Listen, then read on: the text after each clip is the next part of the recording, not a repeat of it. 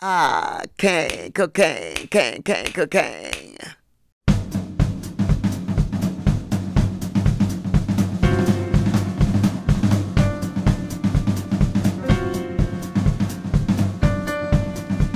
With the beat, beat, beat of the tom-toms, when the jungle shadows fall, like the tick, tick, tick of the stately clock as it stands against the wall, like the drip, drip, drip of the raindrops when the summer shower is through. There's a voice in me keeps repeating, it's you. My name is Miss Jacqueline Jones. When I was born, my mom said she told the doctor not to hit me because he might break me doing the melody. So as far as I know, I was born singing and trying to dance. Being a product of 2 generations of gospel singers, Miss Jacqueline Jones always knew she was destined to be a singer. I found myself with my mother intact doing my first official show at 4 years old, dressed to the max at my church, and I sang, "Yes, Jesus loves me. Yes, Jesus loves me. Yes, Jesus loves me, for the Bible tells me so." She was born in Gary, Indiana, to a large family of 13 brothers and sisters. All of her family enjoyed music, but only Jackie followed through with her passion for singing. My grandmother, who pretty much raised us, brought my sisters and I together, and we became the Gospel Supremes, and we loved it. But I'm the only one that it was truly in my blood. Always have loved it. With her mother's knowledge of the hardships an artist goes through, she insisted Jackie get an academic degree first. That was when it was decided that if I was going to still go into the performing arts, that I bring them a degree in anything else I could do anywhere at any time and take care of what I needed, like my rent, eating, staying out of trouble. So that's why I have a degree as an LPN. When Jackie was ready to seriously look at a career in singing, she knew she'd have to find someone to guide her. And the gentleman that I met to do this for me was Mr. Raymond Green. He was a wonderful person that had a very lucrative business cleaning up performance acts. So the first thing I went was to clean up the voice. I sang maybe 16 bars. He said, do not sing. He said, you already have the sound that most performers would do anything for. And that is a very recognizable sound. He said, what you need is to learn what to do when you're on stage. So for 6 weeks, Raymond Green trained me how to be a performer. And I thank the stars, thank God for him all the time. She got her big start in the very birthplace of jazz, New Orleans, Louisiana, singing with renowned jazz groups like the Dukes of Dixieland, as well as Luther Kent and Trick Bag. Oh my goodness, my history of the Dukes of Dixieland. That is a wonderful time in my life. I spent 8 months in New Orleans, and I was so excited to get the contract. Working with the Dukes was quite interesting because I now had to dress in the period, including my hair, and definitely how I acted to be real cutesy, So I couldn't be a true jazzer on it and do my own riffs or my version of it. I had to be very careful about staying true to the times, I was with them for almost 8 months. The last 2, the hotel shut down for renovations or whatever. But anyway, that's when I got introduced to Luther Kent and Trick Bag. They're a fantastic group, and they were a band that played everything, funk, classic R&B, classic blues. They even broke into some jazz every now and then, They just played everything. But despite her connections to famous performers, she still faced challenges during her career. The most difficult part was just trying to break in. For me, this one time it was this club manager, I believe it was. I mean, he was just raving about everything we did that evening, and had us to stay on and do the entire night, okay? Did not want to pay us. Did not want to pay us.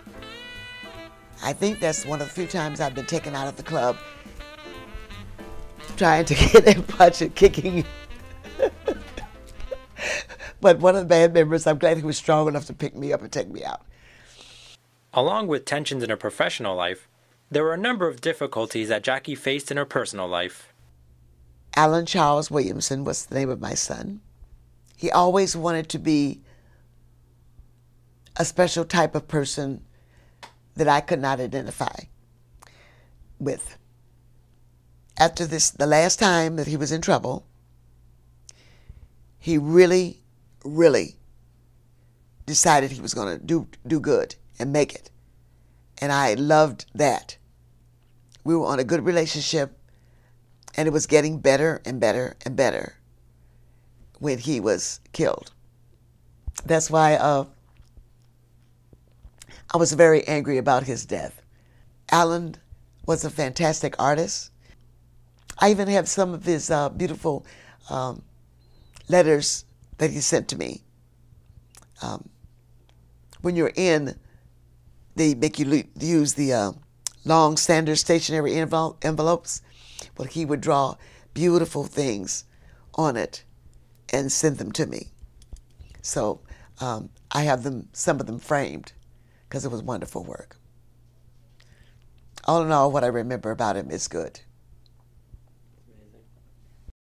She didn't have to go through all her struggles alone. Her husband, Brent, was her pillar of strength and always there for her. Brent was a fantastic man. This was my third husband. Not my first or second, my third husband. And I often would tell him the other two were just training for him. Yes, this is Brent. He's the guy right there. And thinking about him, even though he has passed away, it makes me smile. My favorite song I did for him was My Funny Valentine. He always loved when I sang that. He courted me for 10 years before I said yes. And we had so much fun together. We could walk in the park and just hold hands and talk about cabbages and kings, you know. He had cancer, and we struggled for 5 years. 2 years were very good. They brought it back under control. But the last year and a half, he really had a hard fight. And I am very thankful that the last words he spoke to me, and the words were, "I love you." You know, he was always supportive, very supportive of me, you know. And that's another thing I loved him for. In 1999, Jackie fought through health issues that threatened to end her career. I had a brain aneurysm and a stroke at the same time. That was in '99. And my career was really blossoming. Had some big things on the table that I was going to do. I was stopped dead in my tracks. I first got the pain. I told him about it. We called the doctor. The doctor told me what to do. Brent helped me back into the dressing room. I went in to chew something, and the stroke hit right on top of the aneurysm. I went out, my head struck the vanity. That's the last thing I remember. Despite her health issues, Jackie still finds time to donate to charities and spend time with family. But I believe that's God's doing, you know, because since then I've got more involved with the community organizations because I've had more time, because I have to take downtime between shows.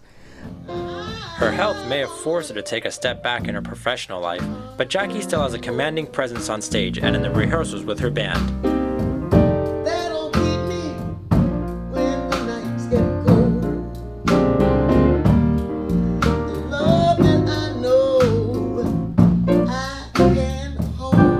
I I've been working off and on with Miss Jones for, I would say, about almost a good 15 years, 15, 20 years, yeah.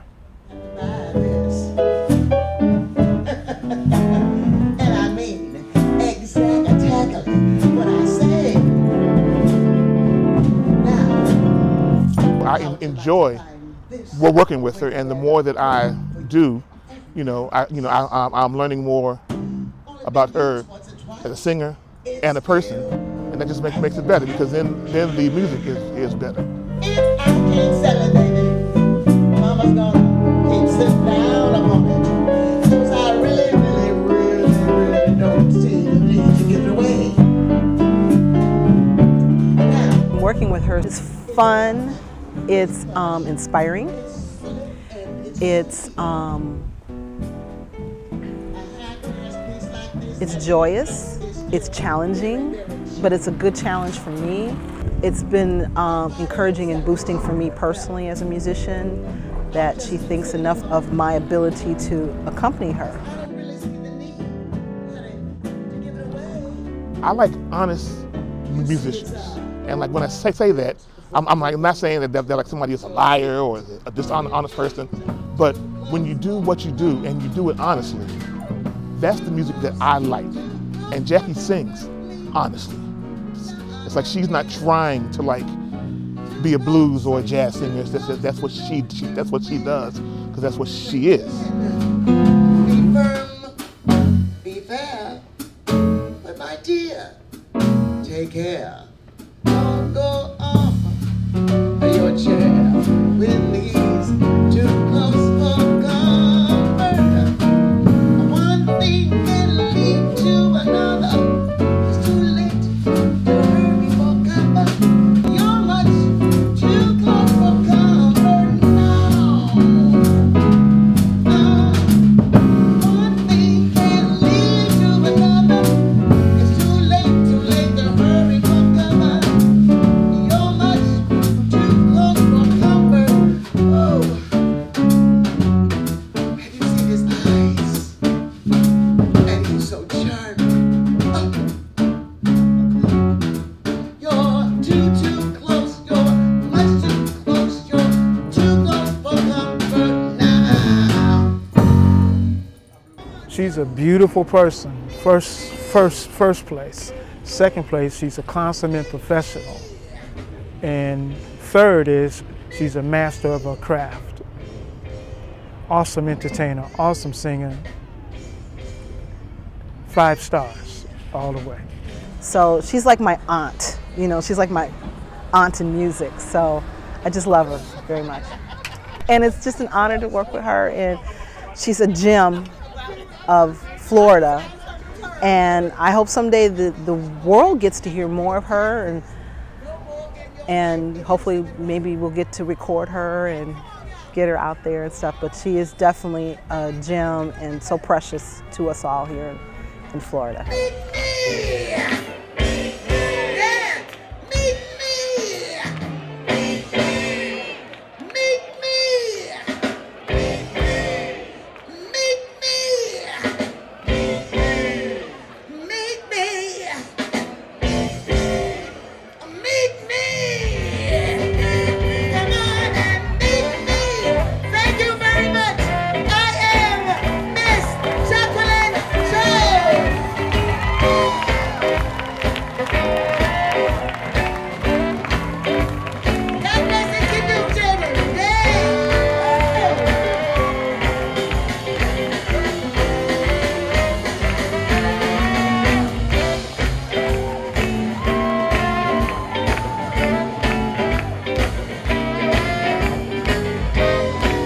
Ladies and gentlemen, Miss Jacqueline Jones!